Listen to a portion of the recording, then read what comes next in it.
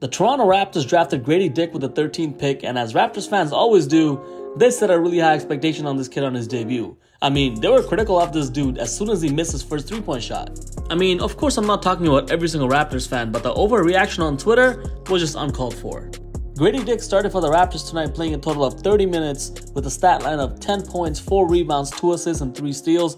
It makes me wonder if this is the stat line he's going to have in his rookie year. I mean, I don't think he's going to be a starter, but scoring 10 points off the bench, grabbing 4 boards, 2 assists, and 3 steals, I think that could be really good. I do have a lot of positive things to say about the way he played tonight, but let's get the negatives out of the way first. Gradey shot 3 for 12 from the field and going 2 for 9 from the 3-point line. Listen, man, shoot or shoot, and I'm glad he kept shooting despite having a cold night from the 3-point line. His shots looked good. None of them were forced, which is a good sign, so I'm not worried about Gradey finding his shot. And the only other negative thing I can really point out is that in his first couple minutes on the court, he just didn't look as comfortable. But can you blame him? This is a guy who just came into the league as a rookie and is trying to get adjusted to the pace of the NBA. So you can't really hold that against him. Now let's talk about the positives, the thing that I really like about his game. He was all over the court. He's a proactive player on offense, off the ball, always finding the open space, filling out the gaps, getting open for a shot, crashing the board for his teammates, getting rebounds, getting tip-ins. His ability to find the open man even when he's getting double teamed on a dribble is phenomenal. I truly believe he has elite vision for a wing. We just haven't seen it yet. I mean, the way he throws some of his passes, you can see it. Especially if you're a hooper and you know exactly what you're looking at, you know this guy got it.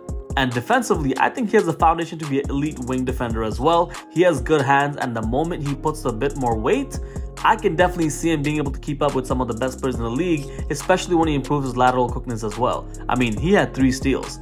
I can see him being a menace when it comes to cutting off passing lanes and being a good help defender, and that's exactly what you need for a guy who can shoot the lights out. I mean, he hasn't shown it tonight, but I know he will at the NBA level, and on top of that, he's 6'7" with a 6'9" wingspan. He's gonna be scary. Overall, I think he had a solid debut. I think a lot of people were expecting him to rain down 3 or 4 threes, score at least 15 to 16 points. But like I said, I can't wait to see him get comfortable and knock down those shots. I mean, I think he's gonna light it up in the next couple games in Summer League, especially after a game like tonight where he admitted that he was still getting comfortable.